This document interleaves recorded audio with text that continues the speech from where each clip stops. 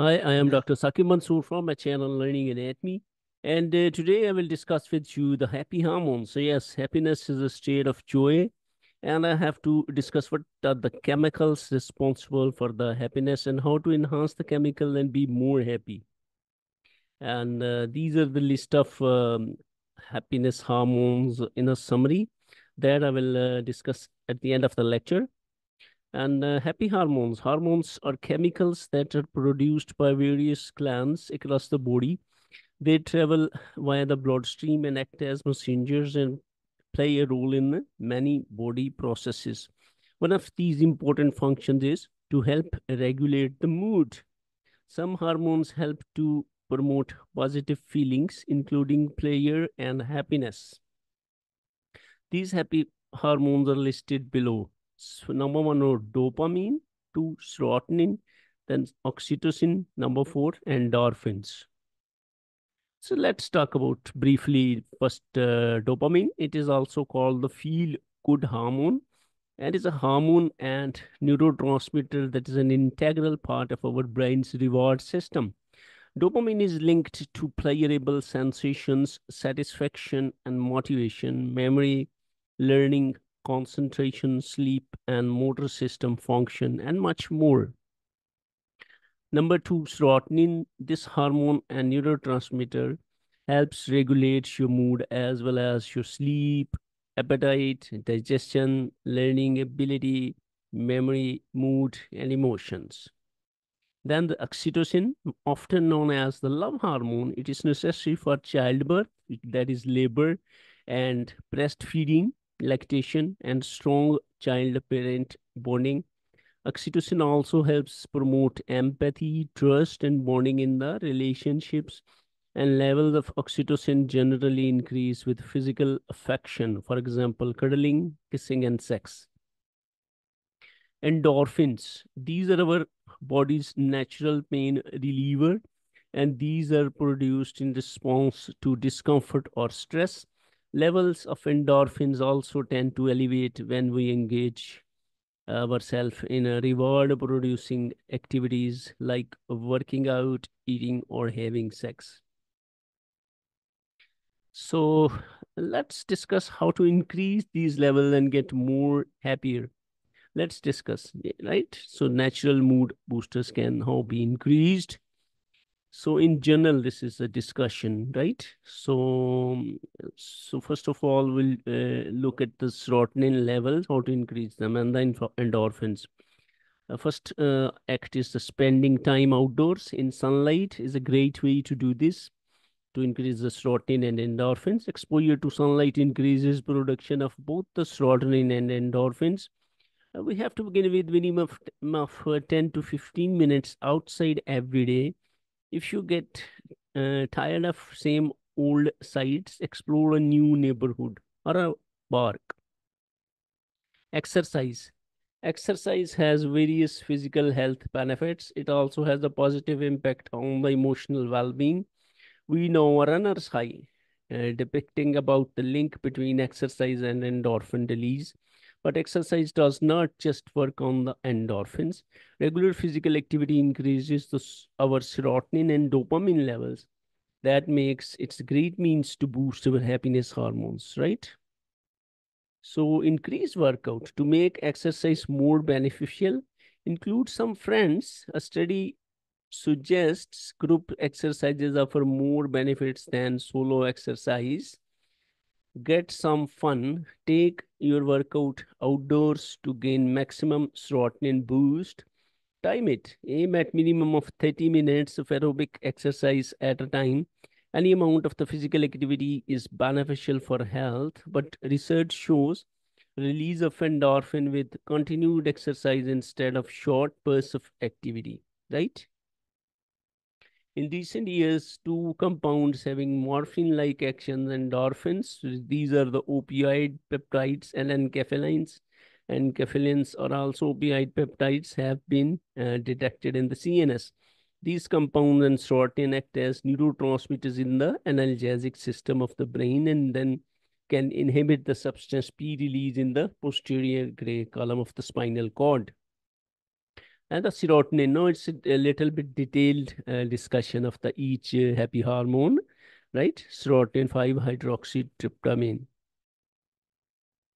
5-hydroxytryptamine or serotonin is a neurotransmitter substance, a monoamine present in analgesic system. It is an endolamine. Characteristics: it may be identified by its marker tryptophan hydroxylase. It plays a vital role to influence sensory perception, emotion, arousal, and higher cognitive functions.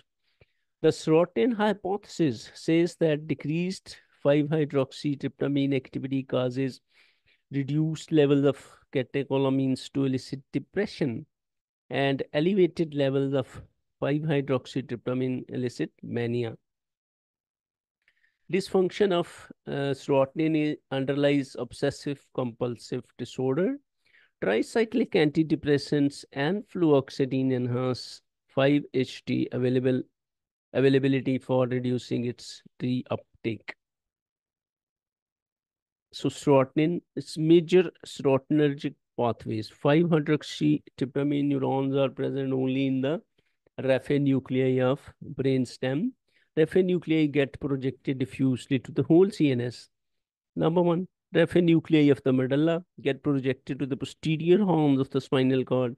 Raphe nuclei of the pons get projected to the spinal cord and the cerebellum, and the raphe nuclei of the midbrain get projected to the widespread areas of the diencephalon and telencephalon, including striatum. Number C is the pineal gland, epiphysis cerebri. The highest concentration of serotonin in the body, that is in the CNS, is found in the pineal gland. The gland contains pinealocytes that convert serotonin to melatonin. Synthesis and removal of the serotonin. Serotonin does not cross the blood-brain barrier, very important. So brain cells have to synthesize their own serotonin. Dietary tryptophan serves as a substrate for serotonin synthesis. Plasma tryptophan makes entry into the brain by an active optic process and gets hydroxylated by a tryptophan hydroxylase to make 5-hydroxytryptophan that gets immediately decarboxylated by aromatic L-amino acid decarboxylase to make serotonin. This is the biochemistry. Of course, we are talking about the anatomical aspects because this is an anatomy channel, learning anatomy. Synthesis and a removal of the serotonin. Then serotonin is actively taken up through vesicular monoamine transporter and is stored in the vesicles where it is now ready for release. After the release, serotonin gets removed from the synaptic cleft by a mechanism of reuptake and metabolism. Reuptake consists of entry of serotonin into the neuronal terminals by an inactive transport via the plasma membrane, serotonin transporter proteins, SERT.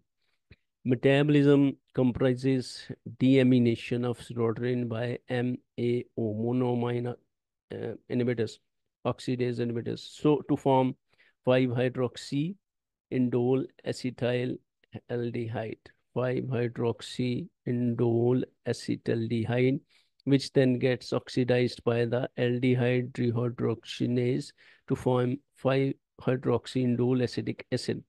The latter gets excreted through urine.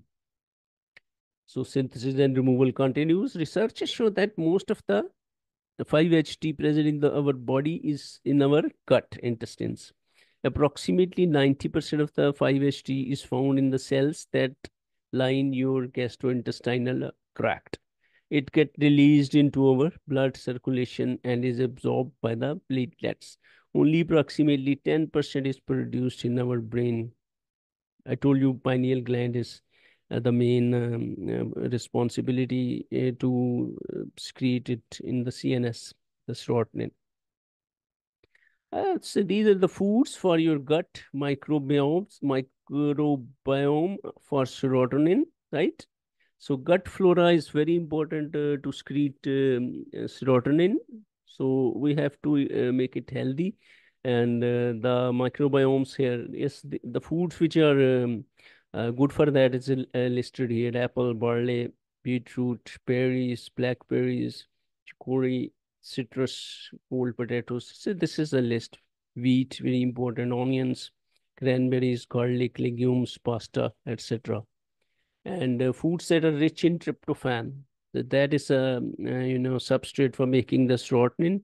These are rich in tryptophan. Sunflower seeds, soybeans, oats, wheat, quinoa, and potatoes, milk, cheese, chickpeas, chicken, turkey, beef, chickpeas, and eggs and cod, salmon. So that now starts with the dopamine.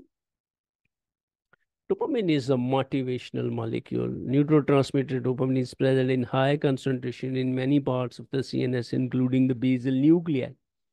And that is where it relates with the Parkinsonism. To elevate levels, we have to engage ourselves in activities where we feel happy or relaxed. Whatever feel good to us, we have to do that more and more. Dopamine that is manufactured by neurons in the substantia nigra pars compacta travel along the axons to the striatum, that is mesostriatal dopamine system. Dopamine plays a vital role in a wide range of activities, and thus many serious conditions are associated with the dysfunction of the dopamine system. I told you Parkinson's disease, where the dopamine deficiency is responsible. Characteristics: it's a catecholamine identified by its marker tyrosine hydroxylase, plays a vital role in a neuroendocrine, cognitive, and motor functions. Gets depleted in the Parkinson disease. I told you already has elevated production in schizophrenia or schizophrenia. As dopamine does not cross blood-brain barrier, L-dopa, the precursor of dopamine, which readily crosses blood-brain barrier, and so it is a very important agent in the treatment of the Parkinson disease. Major dopaminergic pathways. Number one is the nigrostriatal pathway. Substantia nigra gets projected to the striatum. Destruction of the dopaminergic nigral neurons causes Parkinsonism. Second number, the pathway is the mesolimbic pathway. Ventral tegmental area gets projected to all the cortical and subcortical components of the limbic system. It is linked to the behavior and schizophrenia, the schizophrenia. And number three is the tuberohypophyseal or tuberoinfundibular pathway. Arcuate nucleus of the hypothalamus gets projected to the portal vessel of the infundibulum. Dopamine that is released inhibits the prolactin release from the adenohypophysis. And this is the oxytocin, the love hormone.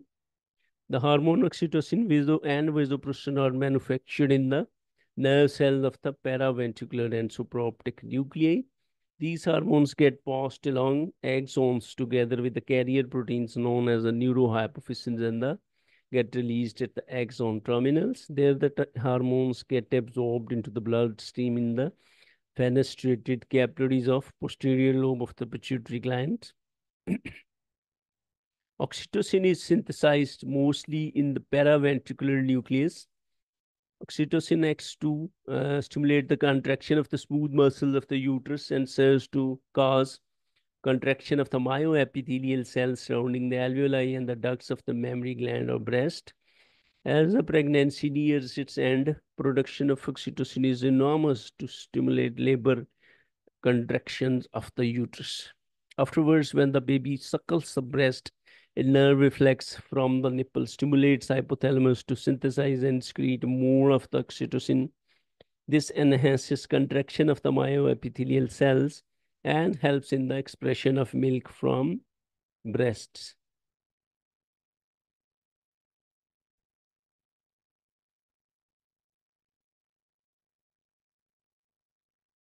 And how to increase oxytocin naturally? Let's discuss how to increase it.